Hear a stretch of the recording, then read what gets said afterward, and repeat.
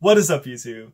My name is Lugo, and today I am going to reverse engineer an Android game. A little while ago, I found myself downloading and playing this really cool Android game called Seedship. In the game, you play as this spaceship AI that houses the last bit of humanity. So your goal is to fly around the galaxy looking for a suitable new planet to seed human life on. The game itself is built by one of my friends named Ayliff, who's this pretty cool science fiction writer slash game developer. I reached out to him and I asked him if I can download the APK to his Android game and then reverse engineer it to show all of you on YouTube how you would do something like that. I'm not going to do anything too crazy with the game. I'm going to keep the core systems in it, but today I'm just going to change up some of the text that you might see in these situations in the game. So without further ado, let's get into reverse engineering. The main tool I will be using today to reverse engineer this Android game is called APK Tool. APK Tool is this really awesome program I found online a few years ago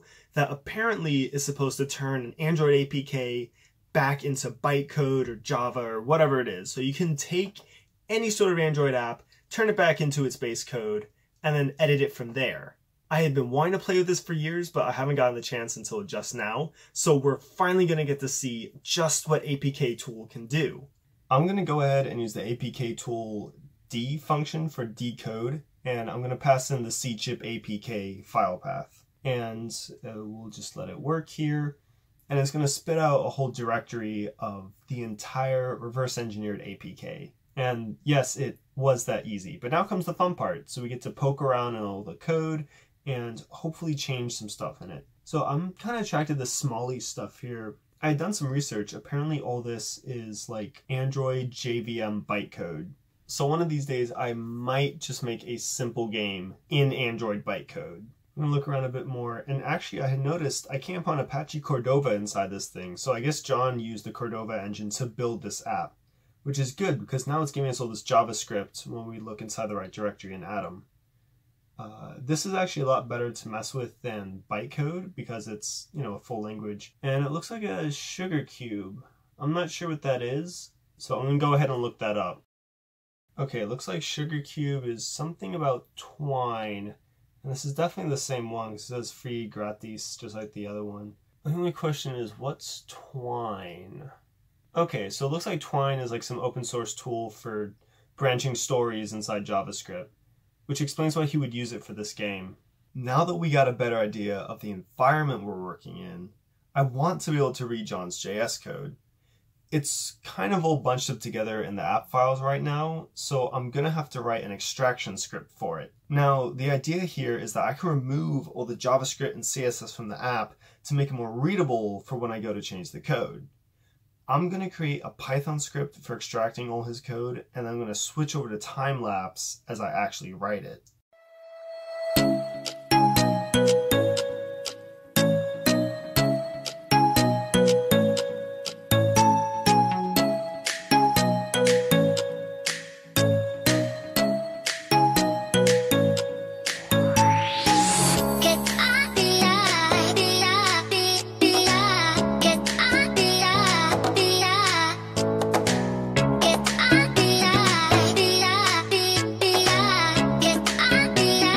Okay, finally we've extracted all the JavaScript and CSS. The next step is to run it through a beautifier so that way I can actually read it and it's not just like one giant line of CSS garbage.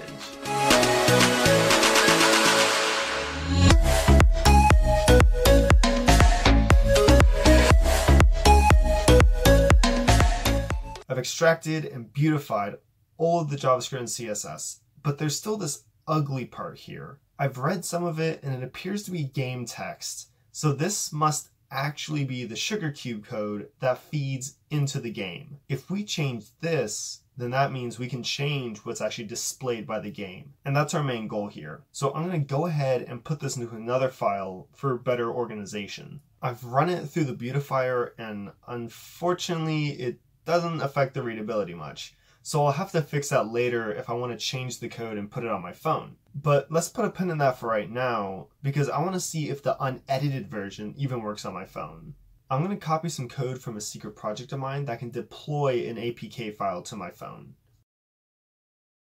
Let's go ahead and build the base APK and give the script permissions to run and test it. Yeah, it knows when I don't have a device connected. That's good. Let's try and deploy it for real now. So it's not on my phone, and I've got this weird error. I think it's time I pay a visit to the holy land of all programmers. Okay, so I've done some research, and turns out I have to generate a signed APK, and to do that, I have to create some sort of key file. I'm just gonna fill in some bullshit and then time-lapse it.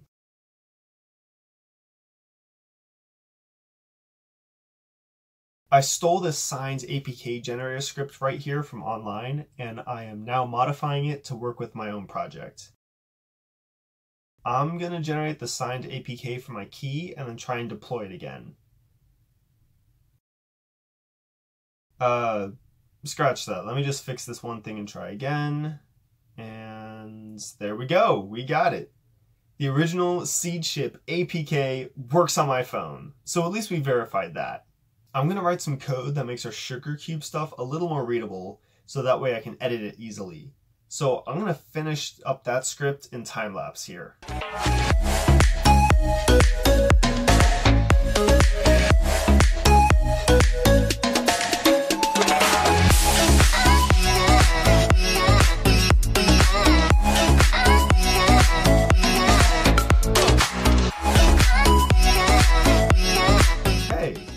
Actually turned out pretty good looking. We can finally kind of make out what's going on in this code.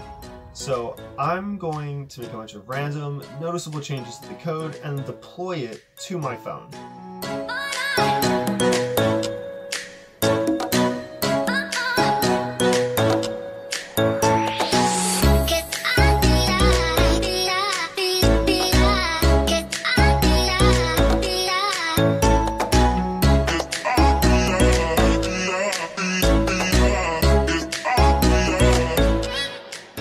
Changes are done and I'm ready to deploy. I just got to edit my deploy script so it'll automatically build the APK. I also have to copy and paste all my sugar cube stuff back into the main HTML file.